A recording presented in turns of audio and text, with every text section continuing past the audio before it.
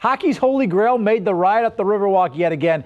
While Stanley might not have needed a life jacket today, the Cup could have used some bubble wrap. Oopsie. Yeah, I think we might need to put Lord Stanley on long-term IR, a little upper body injury for the Cup during today's party. Oh. The chalice a little bit banged up. The caption pretty clever here. That'll buff right out. Yeah, it might take a little more than a wax on, wax off to get that thing fixed. The team confirmed that the trophy was damaged during today's celebration and is going to head to Montreal for repairs. That's the only time Montreal gets it, though. It's going to return here to Tampa to make the rounds. Now, before you go chastising the Bolts, this isn't the first time that Lord Stanley needed a bit of surgery. It's actually not all that uncommon for the greatest trophy in sports to get a little banged up. It's had some rough nights, and we can share a few with you here.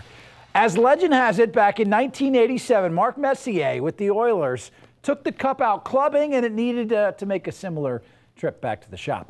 And in 1998, Chris Draper with the Detroit Red Wings, he put his daughter in the Stanley Cup, but she didn't have a diaper on, and she turned the Cup into a commode. Yeah. And in 1962, the Toronto Maple Leafs, they took Lord Stanley to a celebratory bonfire. Somebody thought it was firewood by mistake.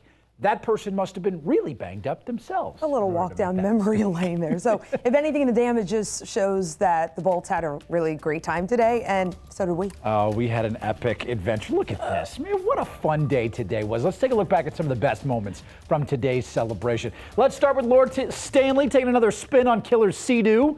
We saw a similar ride last year for Lord Stanley, a little trip. This was really the closest that it got to the water. But the duo there with Nikita Kucherov, this was last year, by the way, the duo, yeah, they had a little bit of fun. Next up, another tradition for Yanni Gourde, smashing those beers together at Armature Works. It was the same spot he chugged those beers last year. Ryan and I had a front row seat for that iconic shotgun. One person who didn't get to knock one down. Oh, boy.